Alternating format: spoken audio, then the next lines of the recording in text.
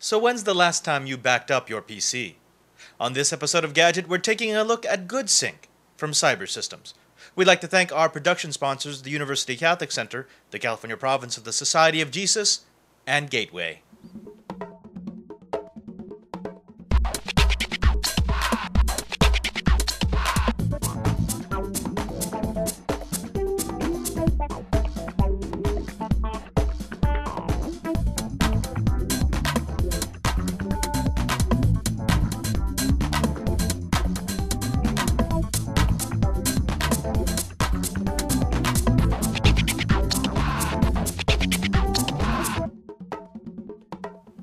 Hello, and welcome back to Gadget at thetechstop.net. It's a place where it's always time to get your geek on. I'm your host, Father Robert Ballister of the Society of Jesus. I'm a member of the California Province of the Jesuits. We are the largest religious order in the Catholic Church, and we're here in the Center for Apostolic Technology in Honolulu, Hawaii. Now let's get right to the tech. Backing up is one of those things that most of us don't want to do, even though we know we have to. I mean, especially in this day and age when we have so much of our information in digital format, on hard drives, on CDs, located wherever it might be, we do need to back up. The problem has been that even if we're really good about it, even if we do make backups, even if we do copy our most vital information, synchronizing and updating and making sure that we've got the most recent copies of what we really need is not an easy task, especially nowadays when we have so much of our information on the cloud, in email, FTP servers, storage services, wherever they might be. We need a product that can easily take all of that, bring it together, and decide, according to rules that we set down, what needs to be backed up, where it needs to be put, and how often we need to have a fresh copy made. Well, we're taking a look at a piece of software today, and I know that's a little strange for us. We don't normally look at software, but this was sent to us by one of our friends over at Siber Systems who thought that we might be able to use this as a nice way to, take care of our own storage needs. And this is what we found. GoodSync Pro is a comprehensive software backup solution from Siber Systems. It's designed to give users a single, easy-to-use interface with access to all your data, storage devices, and online resources. GoodSync can operate in one of two modes, synchronization or backup. In synchronization mode, GoodSync will update all selected files and file locations across multiple devices, computers, and storage areas.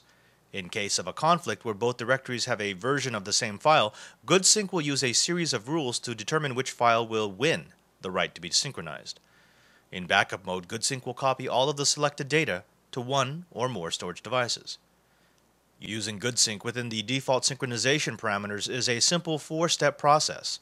You start by choosing the file, directory, drive, or device that you want to back up. GoodSync has the ability to work with any storage device connected to the local computer, any storage resource it can access across the local network, as well as with storage resources in the cloud. This means that you can use FTP and secure FTP servers, as well as storage services like Amazon's S3 or WebDAV. The second step is to choose the storage that is to be synchronized or used as a backup device. You have all of the same options as in step 1.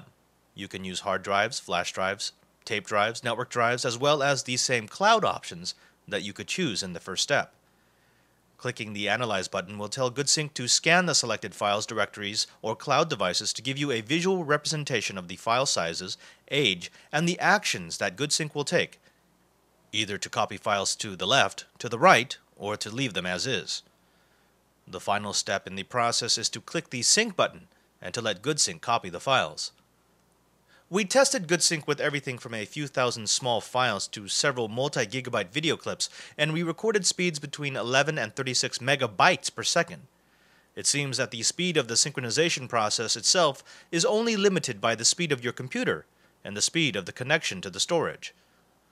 For those who want a bit more control of the backup and synchronization process, GoodSync provides an abundance of tools and parameters that let you start GoodSync upon system startup, control log files, filter particular types of data out of the backup, and control a dozen or so more configuration options.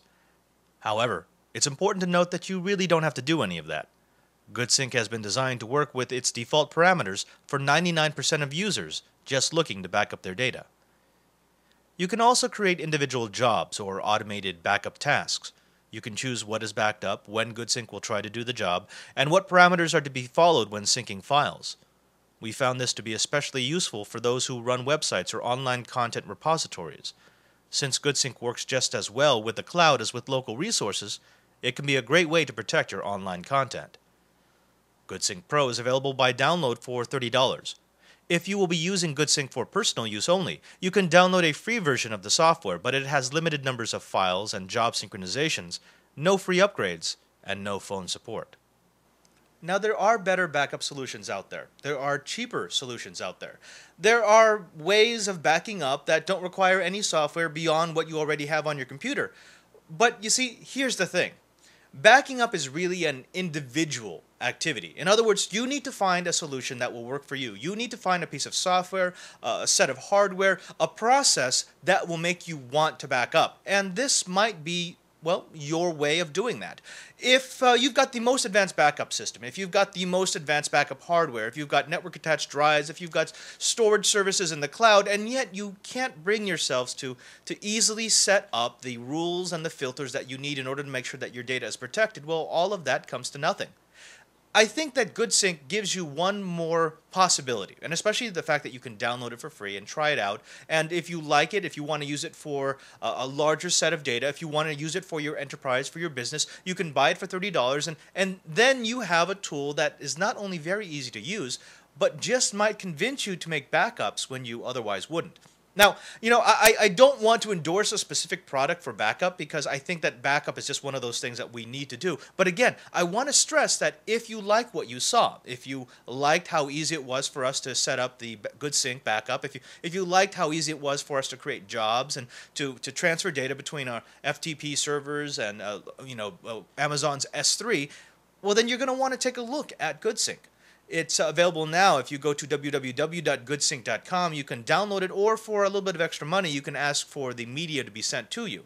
Now, if you want to find out more about our impressions of GoodSync and how we used it, you can always go to our website at www.thetechstop.net.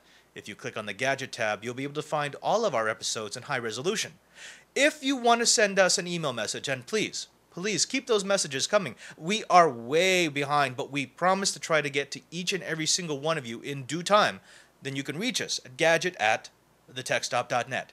Well, I've been your host, Father Robert Balaser. This has been the Center for Apostolic Technology. And remember, there's no Uber Geek without you.